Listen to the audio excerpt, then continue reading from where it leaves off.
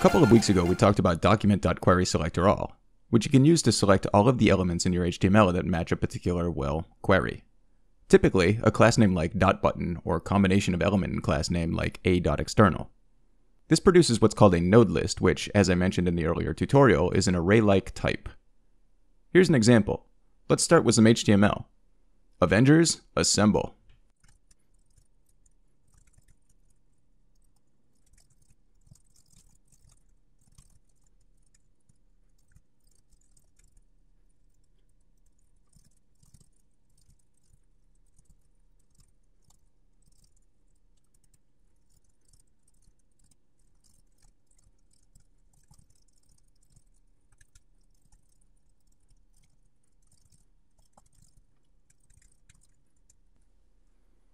Man, there are a lot of these people. Anyway, in those script tags, add the following.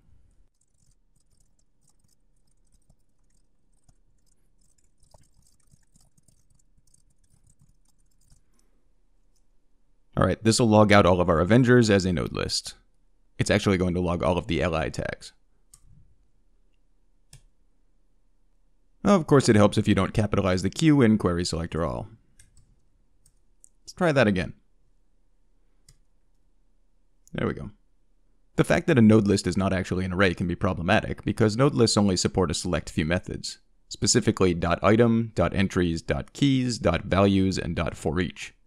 That's useful, but it'd be nice if we could use, say, .filter on them. Try this code, and we'll get an unfortunate error message.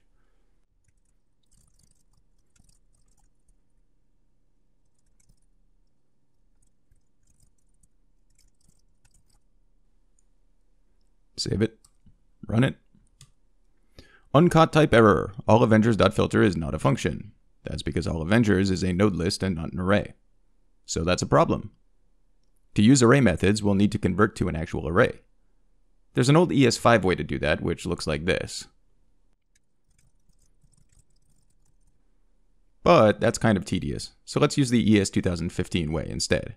Like this. Once we have that, we can use the array methods we know and love. Let's filter our array down to just the original Avengers, like this.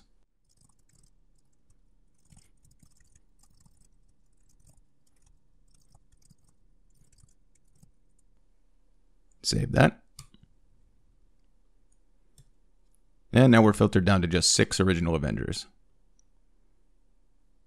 Each of which is still the node and has a ton of information in it. We can also use array.from in our QSA function in combination on a single line. Here's an example that generates an array of the names of the Avengers associates using array.map.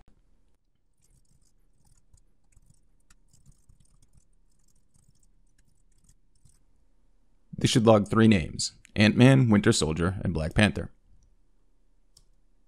And there they are, in their array. Node lists are incredibly handy, and in a lot of cases, particularly for DOM manipulation, they'll be all you need. On the occasions where you need to write more complex functionality, they easily convert to true JavaScript arrays.